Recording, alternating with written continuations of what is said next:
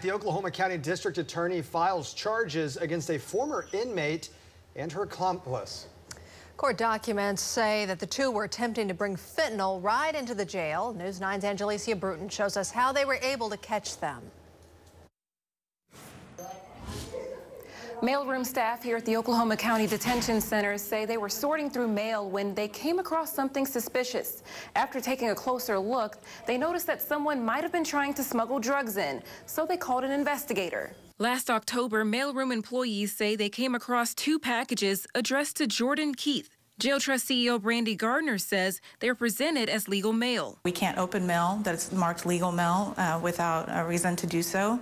It has to be opened in the presence of the inmate. But in this case, we were able to identify that there was just something off with it. The post stamps from Colorado raise some red flags. Every piece of legal mail that comes in, we are notifying the attorney, not only the attorney of record, but also following, whoever sent the mail and asking them, did you legitimately send this piece of mail to this person in our custody? The probable cause affidavit says an investigator found several pills hidden inside one of the packages. The other package had a card that appeared to be discolored. OSBI tests contents for both packages, and they came back positive for fentanyl and methamphetamine. It would kill dozens of people. Inside the package was also information linking investigators to the sender, Terrence Bermude.